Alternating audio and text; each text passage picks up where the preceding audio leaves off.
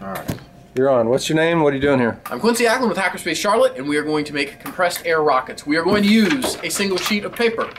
We're going to use some heavy-duty packing tape, not the thin stuff. It has a bad name. We're not going to use it on camera. And we're going to use a launch pipe that we use to launch our rockets off of, just so that we get the size right.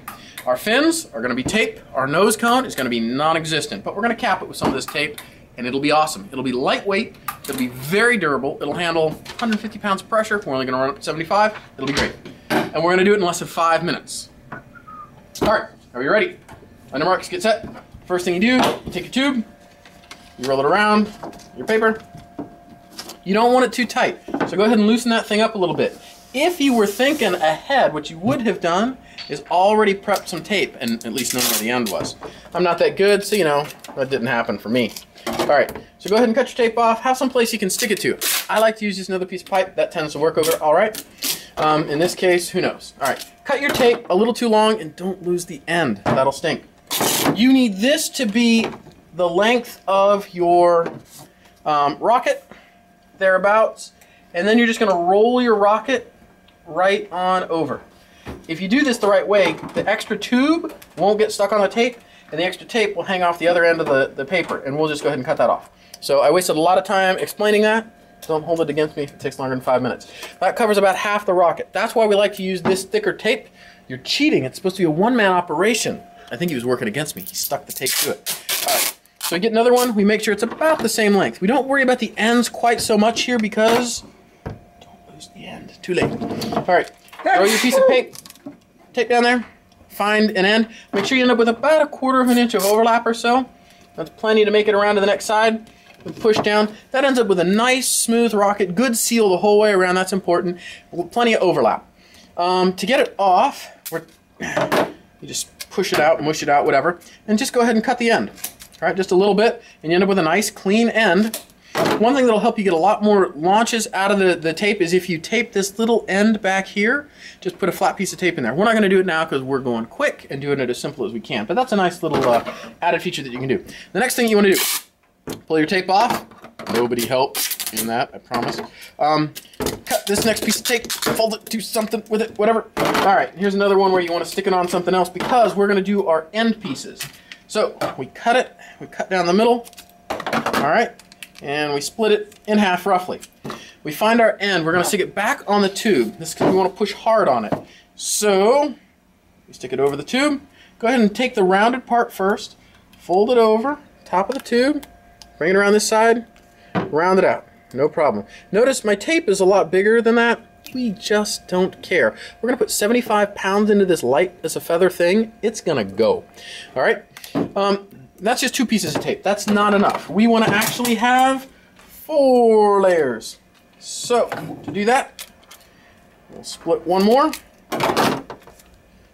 And we're going to go to 45-degree angle to the first 2 that were 90 degrees to one another. Wrap it around, curve it. And this actually holds those ends in great for us. 90 degrees to that one, which is 45 to the other 2. Wrap that around. Now, this is important. Rockets always fly heavy end first. If you want them to fly some other way, you're just going to be disappointed. They always fly heavy end first. Unless you got computers controlling them, which we don't. All right, so go ahead and add an extra layer of tape here. It adds some weight, adds some strength, holds all this stuff together. You'll be happier for it. All right, if you start to go off the end, that's okay. Just fold it down later, or cut it, or do whatever you want. All right.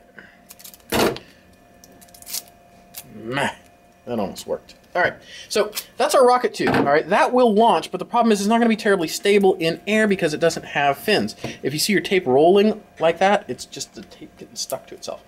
This heavy-duty tape is a lot easier to work with. It's a lot thicker, so it stands up a little better, particularly for our next application. Our next application is fins. Good scissors are somewhat helpful. All right, the fins. To do this, maybe 3 inches worth. You're going to fold it together on itself. It's important that you push this kind of at the fold, at the crease first, and then work your way out and up. Not terribly critical, but you want to get about 1 inch, maybe 3/4 of an inch, whatever, of tape stuck to itself. Then you take this and you put it on the back end of the rocket. Make sure you have it oriented mostly vertically. All right? You're not going to be perfect, and that's okay. Any imperfection you have is going to induce a twist in the rocket, and that's going to help stabilize the flight. So, it's once in your life good that you suck. All right. And we do the same thing over here to get a third fin, or a second fin. We want 3 fins. 3 is the magic number. 2 isn't quite so stable. 1 has way too much drag, or 1 is definitely not stable. 120 degrees apart, I say eyeball it. What could possibly go wrong if you're off? Just wrap that excess up the next fin if you have it, and then on the other side there's not yet a fin. Yeah, that's almost a perfect 120 degrees. So I say. Alright, cut this one. Ah, didn't go. Alright, same thing.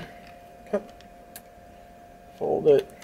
Now the one thing that is really important with the fins is the wind will catch the leading end of the fin and do bad things. It'll really make your rocket spin out of control. So what we want to do is make sure that the leading edge of our fin can't get bent over like that and then cause our rocket to spiral horrifically. To do that, we just come and cut off the back portion of the fin. First thing we want to do is make sure that they're all about the same length. This one's a little bit longer, wider, however you want to say it. So I'm just going to go ahead and cut it. Cut this one to be about the same. Cut this one to be, again, about the same. And then I'm going to go ahead and cut 2/3 straight up to the tip. Sharper scissors help. And rip that last little bit. So now when the wind hits the leading edge, it's all the way at the back, and it doesn't bend over, which works really nice. And that's kind of obnoxious, so we'll get that last little bit out. And again, this rocket right here was made in a couple of minutes. Don't know how many. We may go ahead and add that tape there, but it's got fins, it's got weight, it's strong as can be. We'll go launch this thing well farther than we can see it at night. So if you pause that video, the thing we'll do next is we'll go ahead and strap some glue sticks on. But you should stop my time now so that we can find this rocket at night. Glue sticks or glow sticks? Glow sticks are a lot easier to see at night than glue sticks, but your choice, whichever. Sorry.